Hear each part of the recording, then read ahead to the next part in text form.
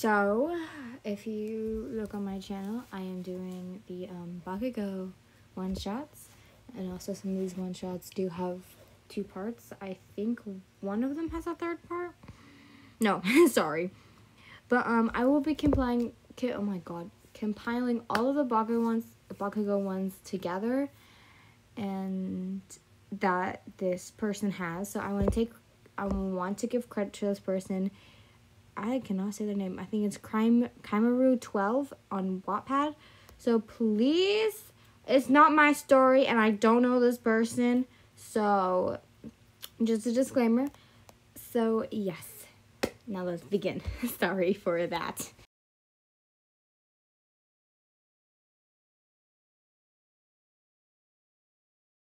Your POV. Walking through the peaceful forest of my home village. In the shining sunlight, I smiled as I looked for somewhere to hunt for food. The leaves crunched underneath my feet, the wind howling in my face.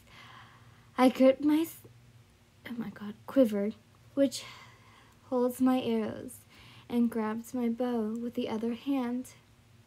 Suddenly, I see scared birds flying away from the nest. I wonder what scared them, I thought to myself, but the sound of my stomach grumbling made me forget about it and focused on hunting. Soon enough, I see a river ahead. I walk there and take my bow and arrow to get ready to shoot a fish I see. Focus, Yin, focus. I froze.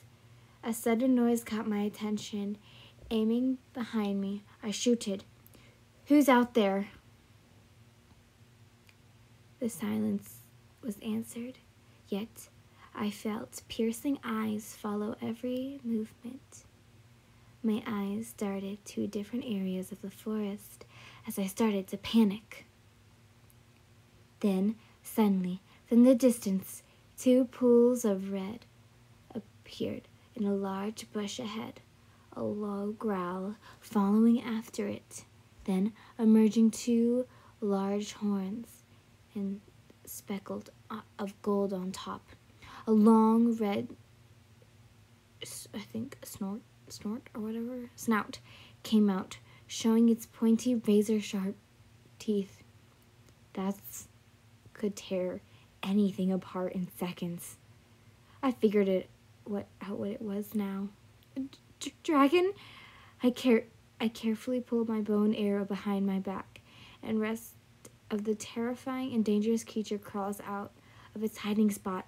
If it weren't for any scary appearance and deadly features, I thought it was the most. God, I can't say big words. I think intruding thing in the world, since they were rare around where I live. I crept slowly and silently. I'm reading too fast, I'm sorry. It crept slowly and silently towards me, baring its teeth at me. So what did I do? I ran for my life. I jumped into the river and that reached my ankles and focused and the overside of the forest and disappeared from the dragon's eye. A thunderous mix between a roar and a growl scared the living daylights out of me. But I kept running. Loud, thundering footsteps were trailing after me. But I didn't dare look back, or I would be dead meat. Literally. But, as if the gods didn't like me today, I tripped over a branch. A stupid branch, of all things. As I started to get up, a growl interrupted my movements and made me froze. Slowly, I turned around and came face to face with the dragon.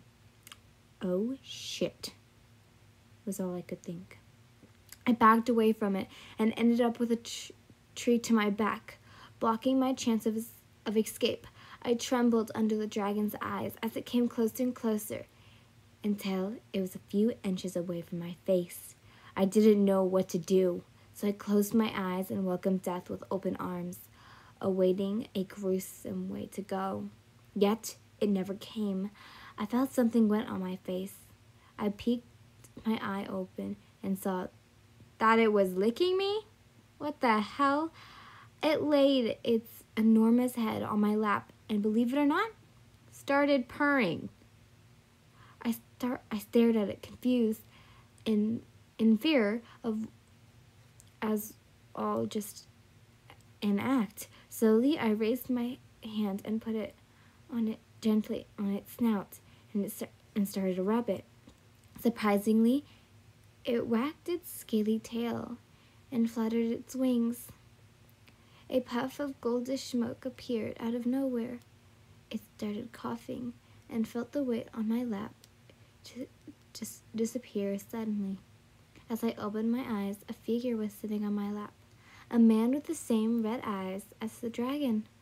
The man, however, was not a man because it had wings, a tail and horns on its head, pointy claws on its hands and sharp elf ears, and two pointy long teeth came out of his mouth. His chest was bare, but scars and scales on it, and he wore some odd-shaped necklaces around his neck. A cape was on his back, covering half of his tail. The dark blue jeans and gray boots he also wore. His face was appealing as hell, but all I did was stare into his eyes with a blush on my face. Huh? Was all that came out of my mouth? The man before me smirked, revealing its non-human teeth, and smirked. "Surprise, mate?" he said in a deep voice that could hypnose any woman. Did I hear that right? Or did he say mate? Mate? Sorry, but I don't follow. I slightly smiled in confusion at him. He smirked, flattening into a small frown, but the smirk returned. He tilted his head an inch closer to my red face, his mouth right next to my ear. His hand cupped my cheek and said, "You're my mate, a dragon's mate."